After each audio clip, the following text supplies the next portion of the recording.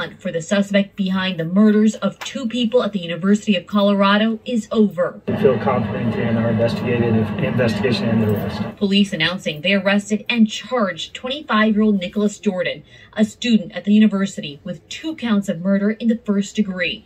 We are in shock as we process this tragic loss of 2 lives. The 3-day manhunt started early Friday morning after gunfire broke out on campus. Engine 9, 4645 Clyde Way, UCCS Alpine Village, for gunshot victims. Inside the dorm room, they found the bodies of 26-year-old Cecile Rain Montgomery, who was not a student, and 24-year-old Samuel Knopp, who was a music student at the school and performed in this recital last year. It's just like, an uplifting sort of person.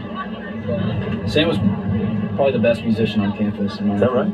Students dumbfounded at what the motive could have been. Can you imagine anyone who'd want to hurt him? No, that's the hardest part we were saying is he was just such a, nice and genuine guy. Jordan is scheduled for his first court appearance tomorrow, and he's being held on a $1 million bond.